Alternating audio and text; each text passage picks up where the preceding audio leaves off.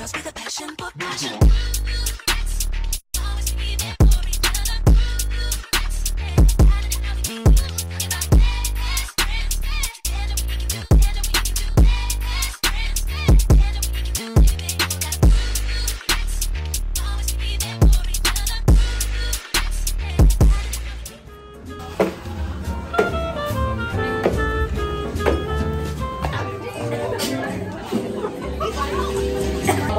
Join us. Would that be possible to bring another chair? Or?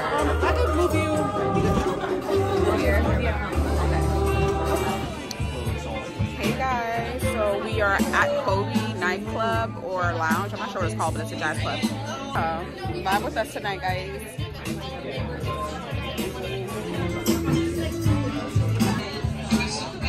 That's how you really see your like.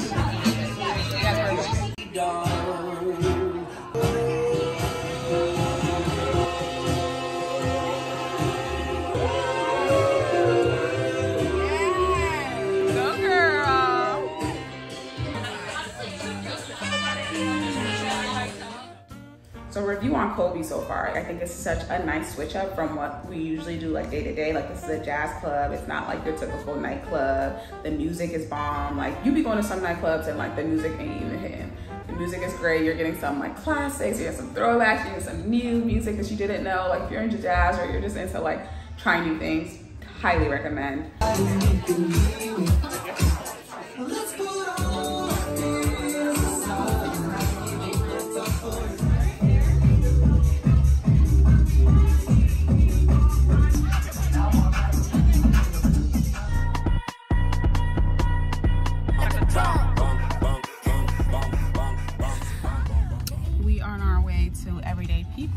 Last minute thing. Actually, hopefully we get in. Hopefully we get in because we actually didn't buy a ticket.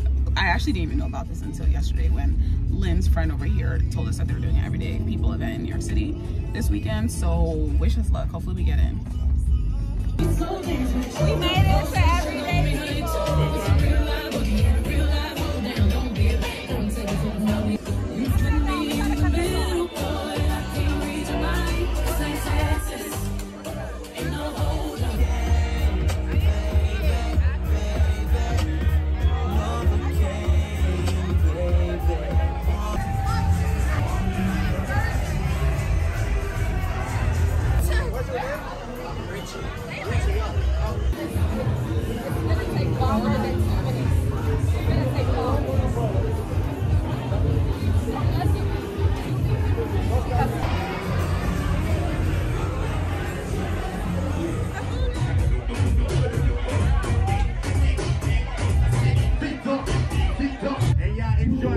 This party.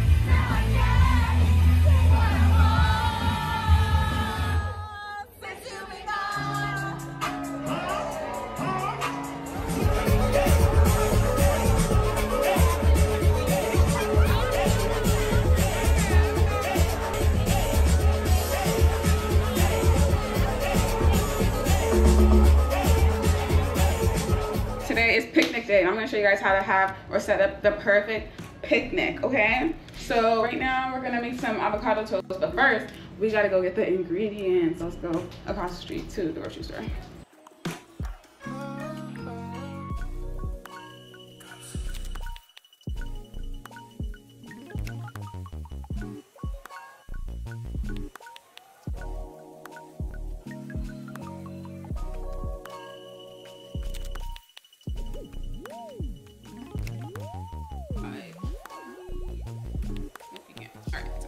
Olipop's, it's, if you're not aware, it's really good. It's basically like a healthier version of like any soda, and it has probiotics, plant fiber, and botanicals, so it's really good for you.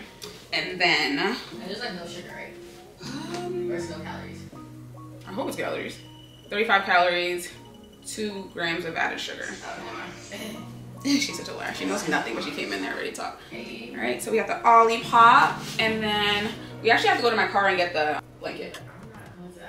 You don't want to go anywhere with me, but yeah. And then we got our fruits. So. No, that's not the lid for that. No, that's not the lid. Well, I can't find the right lid. I don't know if I brought it. So, ow. My sister is so useless. It hurts me personally. Get it hot like Papa John. Make a bitch go on and on.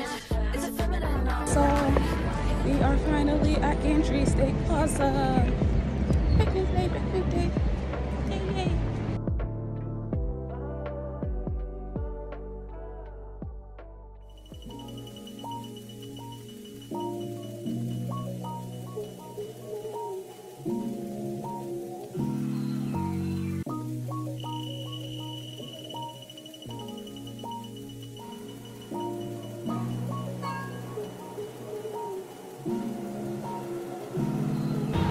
Here is one of the most surprising statements in the whole Bible.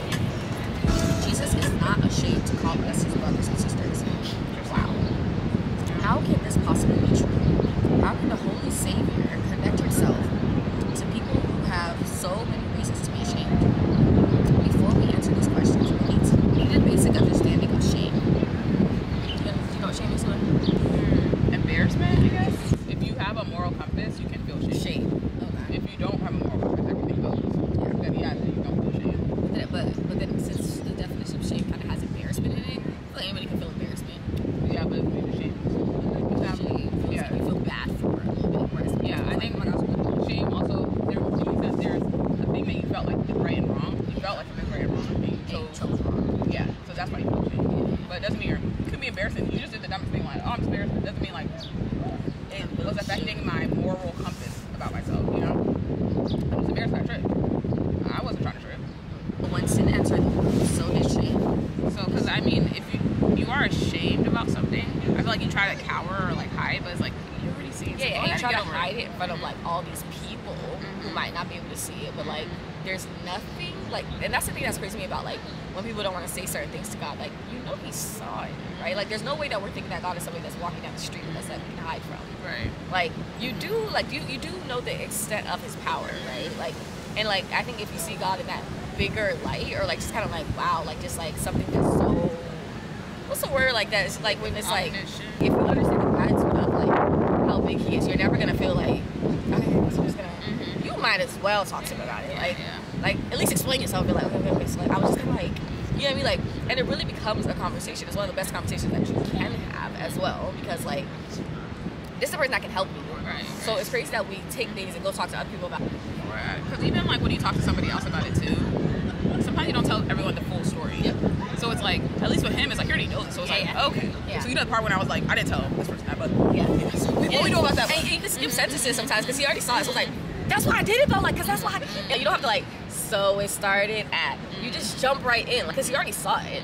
So like, wherever you want to start the story, whatever. You just jump in. Right. It's not a conversation where you have to start with the beginning, climax, middle, end. You jump in. You can start at the body of the paragraph. You're just in. Like the way we do take our conversations and share with others first, just because like you want that instant like what, like, right? You know what I mean? Like you want like reactions like so quick. Yeah. Whereas God is so like peaceful and like. Yeah, but I also think that because if you talk to somebody enough, I feel like you can hear them.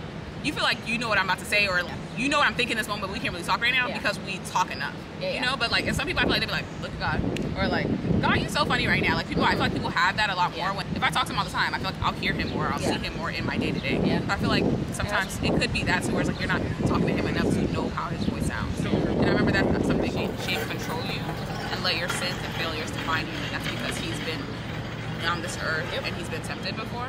But his sin atoning work removes your shame. Yeah.